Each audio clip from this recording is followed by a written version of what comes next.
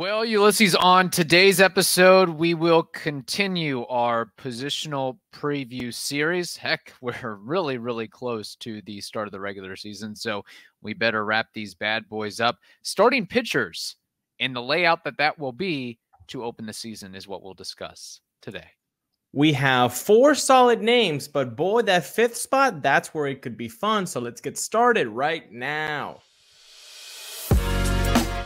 You are Locked On Rays, your daily Tampa Bay Rays podcast, part of the Locked On Podcast Network, your team every day. Hello, my name is Kevin Weiss. I'm Ulises Sambrano. And we are the host of the Locked On Rays podcast, part of the Locked On Podcast Network. Thank you for making us your very first listen every day. Be sure to check out and subscribe to our YouTube channel at Locked On Rays. You can also find us on X and Instagram at Locked On Rays, and email us anytime, lockedonrays@gmail.com with your hot takes, comments, concerns, and so forth. All right, on today's episode, let's talk starting pitching rotation and what that could look like to start the season. I guess it's now the worst kept secret within the organization is we know who numero uno is going to be on this 1 through 5. It's going to be Zach Eflin. Well-deserved getting the opening day nod, particularly after what he did last season, going 16-8, 3.5 ERA, 31 starts, career high, 178 innings, and all that he did on the field and off the field as far as providing positive leadership, guidance, team bonding, and so forth. So Eflin obviously penciled in as number 1, and then going down 2 through 5. Ulises, I assume we're in agreement that Aaron Civale will be the number 2. Yeah, I think. Well, first of all, with Zach Eflin, very well deserved, and I just want to say I've always really liked and admire how the Rays organization works their opening day starters. And by that, I mean, it's not the name. It's not the who should be, like, you probably should give it to it's not that. It's right. Who had the best season last year? They've always operated that way. Like, if you think back in 2010 and James Shields was James Yields, because all he yielded was runs. 2011 opening day starter, boom. Give it to David Price. It should have been the veteran Shields, but no, they gave it to Price. Like, it's always been that way. I've always enjoyed that. So Eflin, awesome for him to get that. Civale has to slide into that number 2 role. I think number 1 and number 2 are pretty much set. Okay. Now going back to Eflin real quick, because I did kind of bury the lead here and do want to pose this question. If Eflin more or less replicates what he did this past season, so basically copy paste 2024, do you believe that he would also be the opening day starter in 2025? Without a doubt. The knowledge that Shane McClanahan would be back, Drew Rasmussen would be back, Jeffrey Springs would be back, on and on it goes. No doubt in my mind. No doubt in my mind that he would be number 1. And I think all the other guys, because of the Shields tradition that started with him, that rotation, they know that they have to cheer on for the next guy. And they would cheer for Zach Eflin. Hey, look, we've talked about how Zach didn't know what he was kind of getting himself into in that clubhouse. Like, he was thrown into the fire of, you've got to be the leader. You're the guy now. You're the $40 million man. Hey, thanks. And he's like, what? And he stepped up and did tremendously from what we've heard, the quotes coming out of the clubhouse. So no, there's no way that you take it away. Again, I really appreciate that it's who had the best season last year. That's who gets the ball. And so if he's the best one, then sure. But if Civale is better than Eflin, if somebody else steps up and has a great, terrific season, better than Who's him. this year's Jeffrey Springs? That might be the question. Who's this year's Zack Littell? Maybe it is Zack Littell for all. Maybe it is Zack Littell. That would be nice. But yeah, that's that Eflin, Civale, back-to-back punch is definitely set in stone. Now 3, 4, 5, especially 5, that gets a little bit hairy because with Pepiot, okay, Littell, I could see them going Pepiot third in the rotation. I could see them going Littell. I would, if, because we have to make a decision here for the episode, I would lean towards Littell being the number 3 starter, just because what did you do last year? And he did tremendous work for the Rays last year as a starter. So I think you have to award him that he earned it. You're not just giving it to him. He earned that number 3 spot. I agree. I think that it's not necessarily sexy to say that entering the season, Zack Littell is our number 3, but based on what he did last year, I think it's fair to give him that opportunity, that shot. And maybe in a way, a little gamesmanship action, it allows, I don't know if gamesmanship's the right word, but it maybe takes a little pressure off of Pepiot and also gives him something to work towards as well, being a young pitcher and an inexperienced starter at that. So I think that is probably how it's going to shape up, which, not to be a Debbie Downer or negative Nancy, but the Eflin, Civale, Littell combination, then we'll get to 4 and 5. Is it fair to say or suggest that this opening day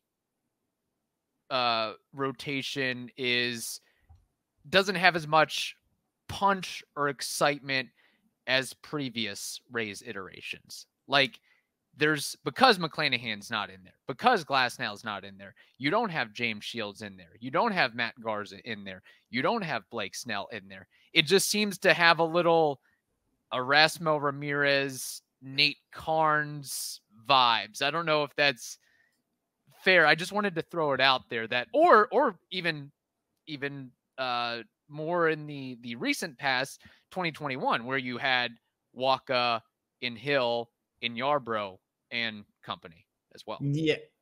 It's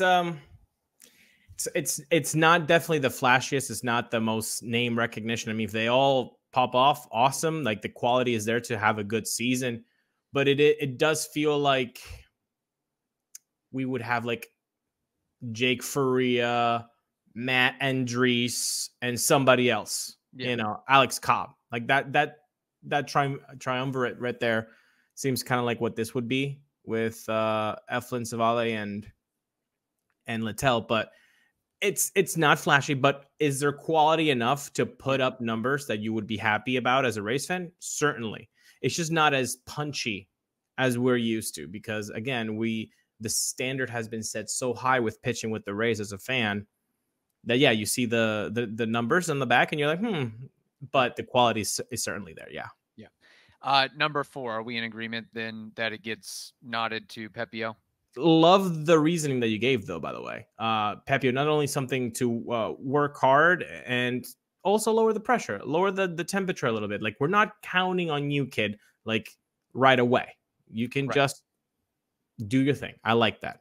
Yeah. All right. Let's tease the number 5 here, because the number 5 is really, maybe the more intriguing aspect of this as to who is that guy going to be. So before we dive into that, we have to tell you something very important, and that is this. PrizePicks is the largest daily fantasy sports platform in North America. They are the easiest and most exciting way to play DFS. It's just you against the numbers. Remember that. Instead of battling thousands of other players, including pros and sharks, you pick more than or less than on 2 to 6 player stat projections and watch the winnings roll in. Reminder here, conference tournaments are here, which means the biggest moments in college basketball are getting closer. Be sure to check out PrizePicks for all of the action for both men's and women's college basketball. Another cool feature, PrizePicks even offers injury insurance so that your entries stay in play even if one of your players gets injured. So be sure to check that out and look into that. Importantly here, though, download the PrizePicks app today and use code LOCKEDONMLB, LOCKEDON MLB, for a first deposit match up to $100. So important. I'll repeat it again. Download the app today and use code LOCKEDONMLB, LOCKEDONMLB for a first deposit match up to $100. All right, Ulises, the number 5 to start the season, who does it go to in your eyes? Well, if you're on YouTube and you're hitting that like button right now, just hit that like button. It's really easy. Or the subscribe button if you haven't yet. Options are Tash Bradley, Shane Baz, Naoyuki Uwasawa, Chris Devenski being stretched out, Tyler Alexander being stretched out, Jacob Wagaspak being stretched out, Jake Odorizzi making his big Rays return. Even Jacob Lopez is on the plate. That's 8 options right there for one lonely 5th starter spot. A lot of good names there. I think if we're all being truthful, the first 2 options seem the likeliest to get the most innings as a 5th starter there, Tosh and or Shane Baz. But we know, Kevin, about that dirty I word, injuries. Right. Yes. So that basically takes them out of the equation for the start of the season. I don't have any doubts. And quite frankly, I'm hopeful and encouraged by the idea that the end of year rotation is different than the start of year rotation. And usually you don't want to say that. You don't want to, you want your first 5 names to be your last 5 names at the end of the year. But in the Rays case, you almost want, 3/5, 4/5 new faces, assuming the health of the guys that are on the shelf right now and some of the young players stepping up and really solidifying themselves as far as that goes. If Tosh is healthy, if Shane Baz is healthy, and then if Jeffrey Springs is healthy, a lot of guys in that rotation right now are going to be looking over their shoulder. Yeah. And that's 3 spots right there, And frankly, it might all work out because I highly doubt that all 5 of these guys that start the season will remain healthy throughout the end of the season as well. We just know that's the game of baseball these days. Yeah. And so like we've talked about this endless times with people putting up a starter rotation, like, oh, this is the best 5 in baseball. It's like, nah, a rotation has to be like 8, 9 deep. Then you can talk about the best rotation. If you're talking 5, that means nothing to me. Right. That means nothing to you. And honestly, it should mean nothing to you too. If you're watching this and listening to this, like people get hurt it's just a normal thing when you're throwing 93-mile-an-hour sliders under 12 seconds. For like 2 hours. I think the pitch clock and the extra stress that creates is maybe causing an uptick in some of the pitching injuries to some extent, and the fact that guys are throwing wacky hard stuff as well. And I think, this is a larger discussion, but probably goes back to all the strain that they experienced through Little League and high school and travel ball, and it just adds up over time. That's why you see, Shane McClanahan having his 3rd Tommy John surgery by the time he's 26, 27, that's whatever not normal. Maybe. So that's not normal. Yeah. So if you started chasing the MLB with stuff, rather speed, the Enny Romeros of the world were more valuable than the guy who was throwing 91 and 92 and could actually locate it. Whatever. That's a different discussion for another day, but I think we would be very lively during that discussion, us both. So to start the season, I feel like we both do want to see what Naoyuki Uwasawa can do. I'm very intrigued. I'm incredibly intrigued. Like, what can you do? Like, let's see what you have in the tank. Now, I don't think that he's going to be the guy getting the call right away. I don't think so. I want him to, but I don't think so. They're going to slow play him. Just like they maybe, again, apples and oranges here, maybe should have slow played Yoshi Tsutsugo before, crowning him king and giving him that big opportunity. Let's prove yourself in AAA first. Maybe. You know what it was though? I think Yoshi Tsutsugo could have succeeded, but the issue was COVID season. Like you're getting to a new country, a new way of, and then everything shuts down. Now you're away from everybody. You can't go back. You're just I don't know. That was tough on Yoshi. Yeah, that's just the absolute worst timing for it gets. I don't think it gets talked enough about how that was tough for Yoshi Tsutsugo. Yeah. Yeah, no, I agree with you there. So, all right, we can't delay this anymore. Who's your pick for the number 5 starter to start the season? Not necessarily who you want it to be, right? But who do you think it will be? I think it's going to be, if he's healthy, Jake Odorizzi. If they like this stuff, wow! I think Jake Odorizzi is like, hey, let's see what you have. Can you still throw? Everything's working fine. I think they would opt for like the safe option of Jake Odorizzi. At least that's my take. Counterpoint: he was added to the roster pretty recently, so I would imagine there's some lead time to build him up and to get him to, I don't know if he'd be 4 and dive, 5 and dive, 3 and 2/3 and dive. I think he might need some more marinating before they're ready to say, okay, you're our number 5 starter. Counterpoint to the counterpoint. Okay. The man is older than us. He has been through spring training after spring training. When you're 37, 38 years old, you know what your body needs. You know how your body operates. At least you should, better than when you were 22, 23. So I'm going to give him the benefit of the doubt that if he goes and says to them, look, I just need 3 starts, bro. I just need 3 starts and I can give you 4 innings. And knowing the Rays, if their bullpen, which we have not done that episode yet, but if it includes a Tyler Alexander, if it includes a Chris Devenski that you are supposedly stretching out, guess what? Jake Odorizzi giving you 3-4 innings as a 5th starter is not that big of a deal when you have, Devenski from the bullpen. Okay, give me 3. Hey, Tyler Alexander, give me 3. I don't think that would be such an issue. But your counterpoint is more than valid. This is, and you mentioned him, this is who I think, and again, not necessarily from game 1 to 162, but the number 5 right now, Tyler Alexander. That's who I think that they will go with. And you mentioned it there. I think that the Rays and other organizations, they at least want to have one lefty to keep the lefty hitters off balance. And to some extent, the righty hitters, because they're just not used to seeing that many lefties. It's almost kind of a paradox in that respect of, you just don't see that many arms like that. And little recency bias. There was a article that came out.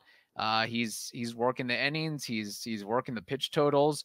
He's getting ground balls, inducing weak contact, filling up the strike zone. Maybe the defenders like playing behind him, but I think it is somewhat important, especially when it's probably a negligible talent difference between a Tyler Alexander and a Jacob Waguespack and a fill in the blank. Why not throw a lefty into the fold and kind of play off that to some extent?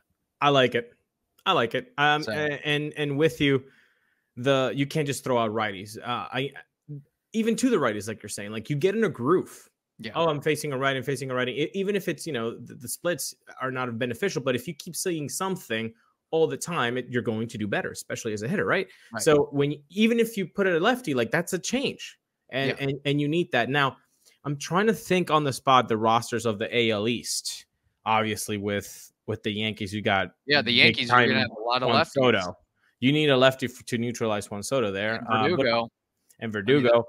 So the Blue Jays are pretty right-handed friendly, except for KK. Hello, you got to neutralize that boy. Assuming he's healthy. Yeah, able to play. He was last year. He was great. And then the Orioles, they got a couple switch hitters but a lot of righty power, if I'm remember correctly. So maybe there's something to that too. The Rays are like, well, within the division, we don't have that many lefties that we need to worry about. But I don't disagree. I think it would be a good idea for Tyler Alexander. But really, like, look at those names. With all those 8 names, they're all going to get their due. I'm sure of it. I'm sure that they will. I think this could be a year, and I don't know if we're necessarily going to get to it on this episode, but 8 to 10 of those guys, I mean, we can just put name after name after name.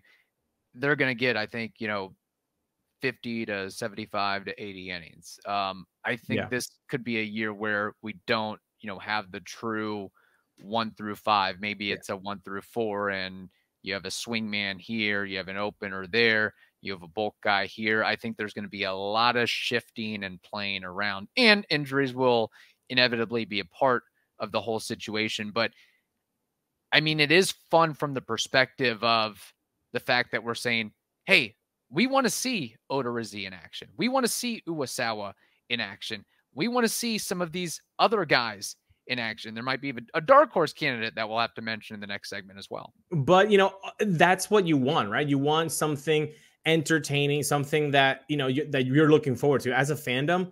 When you're looking at these names, you're like, okay, well, I'm excited about this. I'm excited about this guy. What can they do? And you know what? If you're excited about something, you got to get excited about Amazon Fire TV. Mm-hmm.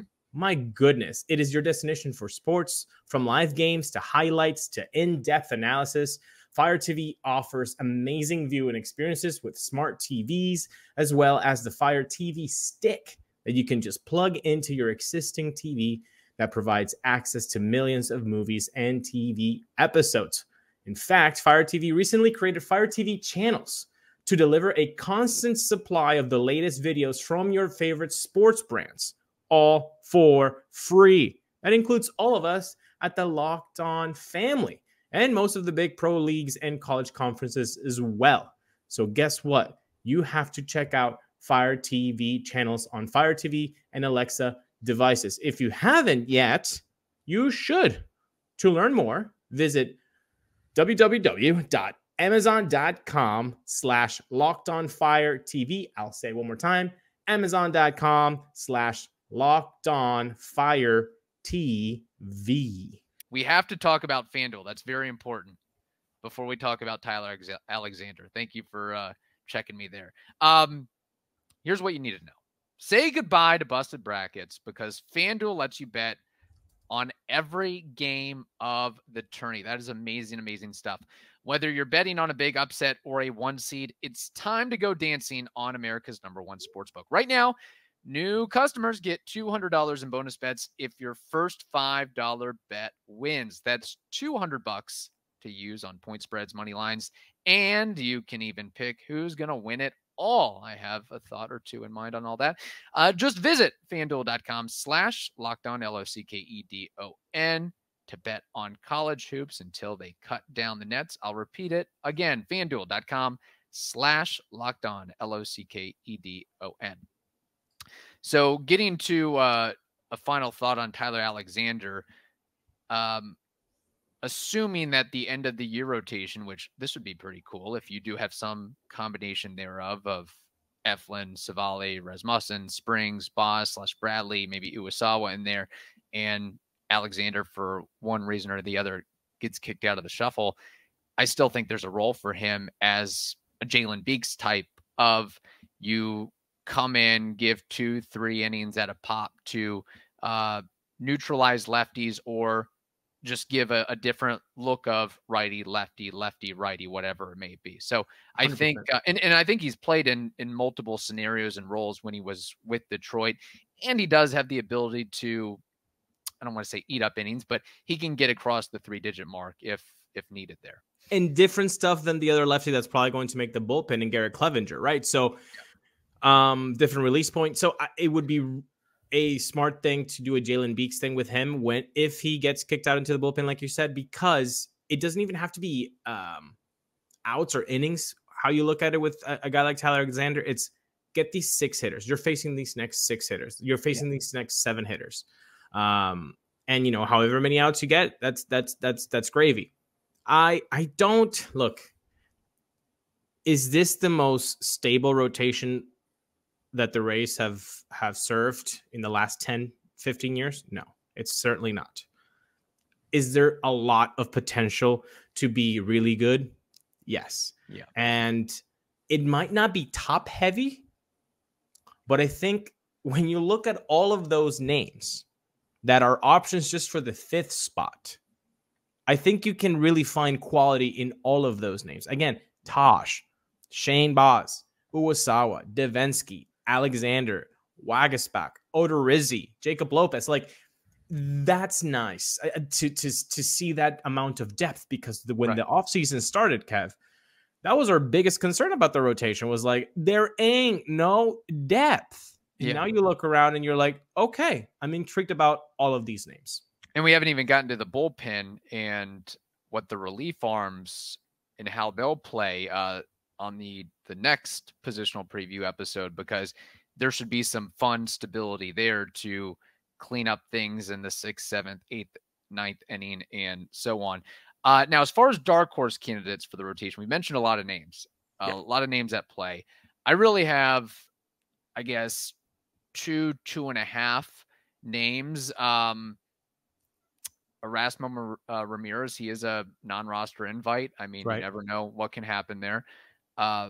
Mason Montgomery, I suppose. And then the one I think would be the most fun if he gets into play here, Brendan McKay. Yes, I agree with you. Brendan McKay would be the funnest dark horse available. And I think all Rays fans just would unite 100%, which is a very difficult thing in nowadays to be 100% on something, to be rooting for him. Like, I mean, it's just the story of injury after injury after injury. If he actually gets back on that mound, Kev, and is able to provide some type of innings total for this team, that would be so enjoyable to watch. Like, whatever the, hopefully it's good results. But yeah, that would be really fun. And I agree. I think that would be the funnest dark horse candidate. Now, Jacob Lopez, I think, could squeeze himself in that conversation as well, with those names that you said. And Erasmo Ramirez, he will go to AAA. Like, he does not mind that. He'll be like, okay, I have a rubber arm. I don't mind that at all. And last but not least, when you look at the depth charts on Fangraphs for the Rays, and you look at the projections, maybe this is just them being not as in tune. Yeah. Or maybe they haven't updated it. Right. Now, Naoyuki Uwasawa, he's not in the starting pitching names. He's in the relief corps. So that's okay. But then the projection, do you know what the projection is for his innings total? I have no idea. I would guess close to triple digits. I would have thought so too. But now that he's in the relief corps, then you're like, okay, it can't be that. They have him tagged for 14 innings. What do they know? What do they think about Naoyuki Uwasawa? They're just like, nope, 14 innings. That's about it. Yeah, I don't know what's going on there. Yeah, that seems a little surprising. I think at the end of the day that he'll get quadruple that at least. Or are we that enthused? Are we that enthused with Uwasawa that maybe that could be it as well?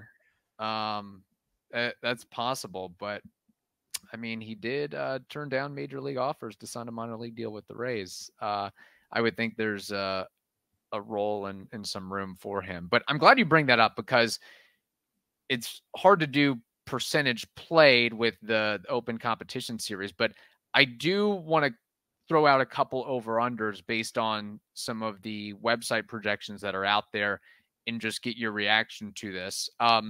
Zach Eflin, over-under 178 innings this season. Optimism, baby. Over. Okay. I'm going to say under, because in this day and age with the Rays, everything has to go right. You really can't afford to miss a start. No, you can't. And honestly, if you are averaging 6 innings per start, that's 29.6 starts that he would need to be making. Right. So I'll say under there. Civale, over under 141. Over. Okay. Yeah. What do you think? I'll say slightly over. I'll be optimistic there. Zack Littell, I saw somewhere they peg him at 153, over under. Under. I'm going to say under as well. Ryan Pepiot, 131, over under. Under. Under. Okay. I will also agree with that. Last question here. Beyond those 4, who has the next most innings? Is it Bradley? Is it Boz? Is it Alexander? Is it Odorizzi? Is it Wagaspak? Is it somebody else I haven't mentioned yet? who is the guy that gets, I don't know, 120, 115, 110? I'll go with Tosh. Okay. Assuming his right pectoral strain doesn't keep him too far back. And yeah, I think that they were kind of going to take their time with Shane Baz as it was already. So I will agree with you on Taj Bradley, even though he won't necessarily start the season in the 1 through 5 there. So, all right. Any final thoughts to close this thing? I guess the conclusion is there's a lot of options out there. Again, might not be the sexiest 1 through 5 that we've ever seen in the Rays organization to start the year, but I think that they'll patchwork and piecemeal it and shift and shape everything to make it all work out at the end of the day, and do what they have to do until the better, more talented players come back into the fold. I'm more comfortable about this rotation on March 19th in the evening than I was when, this offseason started, which is a good thing to be feeling. So, that's it.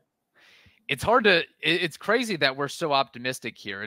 You wouldn't think that we would be thinking this when you trade Tyler Glasnow and Shane McClanahan's out for the season. But look, here we are. We know the organization. That's why. Because, that's the reason. If you're looking from the outside, you might be thinking, oh, the Rays are barely going to win 85 games. They find a way.